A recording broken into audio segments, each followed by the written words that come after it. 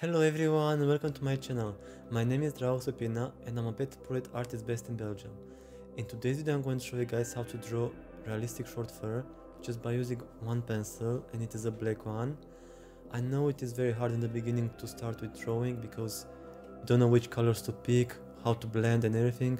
That's why I want to show you guys a very easy method to start with just by using a black pencil, because all you have to do is to mind the pressure on the pencil. A few years ago I also started just by using an HB pencil because I didn't have a lot of art supplies, almost nothing, and a black pencil as well for the darkest shades. That's why I want to do this video, to show you that you don't need a lot of pencil to make a realistic drawing, and this is going to be a black and white drawing, of course. And I really hope you're going to find it useful and interesting. See you in the video, guys.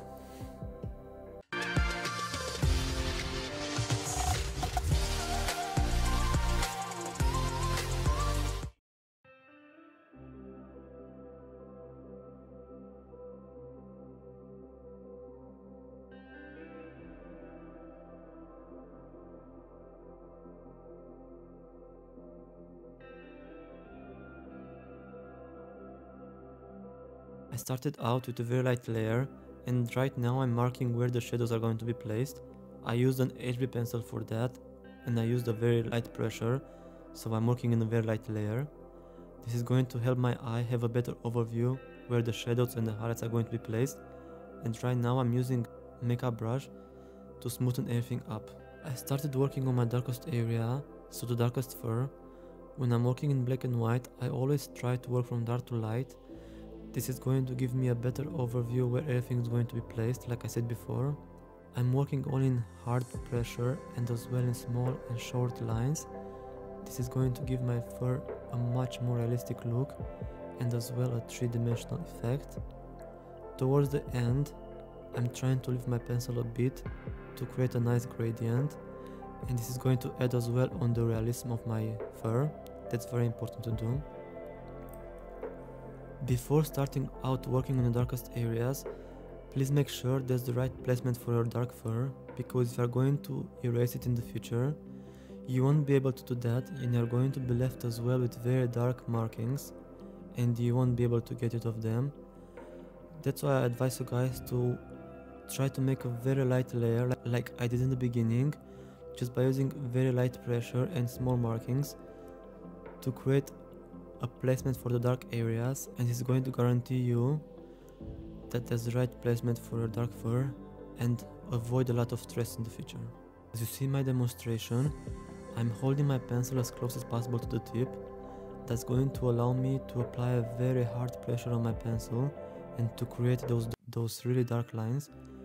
If you're going to hold your pencil too far from the tip, you won't be able to achieve that dark area, those dark lines, because your pressure is going to be too far from the tip, and that's not what we want. We want to create a very dark area to give our drawing a lot of contrast and a lot of realism. I'm doing this demonstration just by using a black pencil, and by doing that I want to show you guys that you don't have to spend a lot of money on expensive graphite sets. All you need is a black pencil and to control the pressure on the pencil, and as well to pay attention where you are holding your pencil. For example, as I said before, if you want a dark layer, hold it as close as possible to the tip, and if you want a light layer, hold it as far as possible from the tip. Please remember as well what I said before. If you want to create a realistic look, press hard in the beginning and lift your pencil towards the end. This is a very important trick and you shouldn't forget it, otherwise you won't achieve that realistic fur and those highlights between the fur, so try to remember that. I started out my second dark area by using a slightly medium pressure. I just took my time and built my layers up until I achieved the darkness I wanted.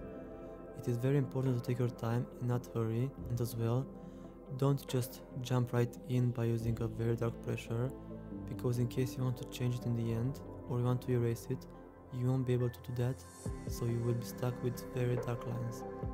You need as well to mind the pressure on your pencil and to be careful not to press too hard towards the end of the line.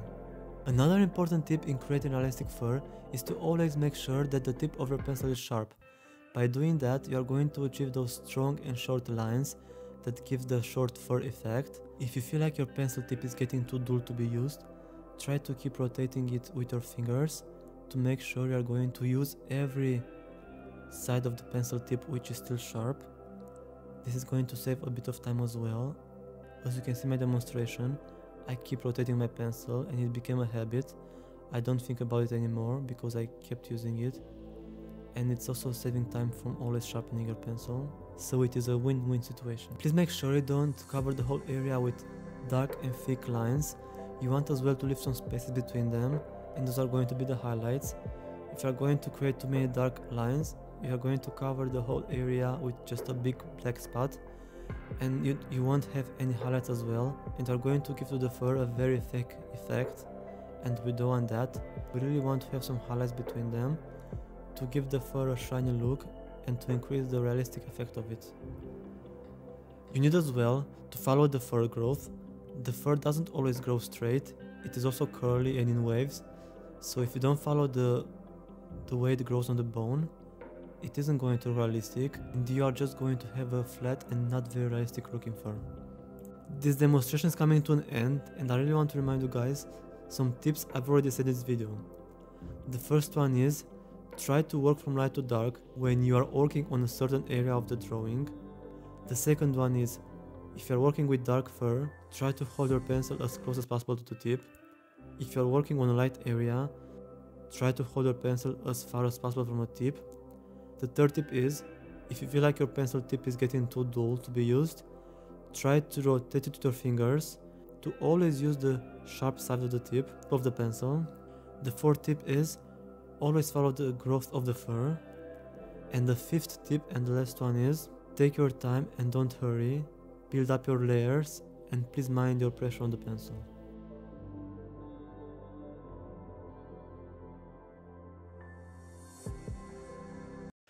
Okay guys, that's all for today's video. I really hope you enjoyed it, and if you did, please subscribe to my channel and press the bell button as well to be notified every time I post a new video. I'm going to post 2 times a week, and if I don't, I'm going to post 1 time for sure.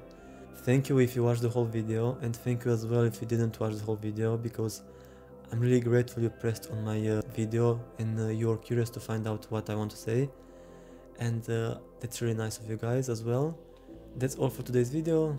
Have a nice day wherever you are, and see you in the next one. Bye guys.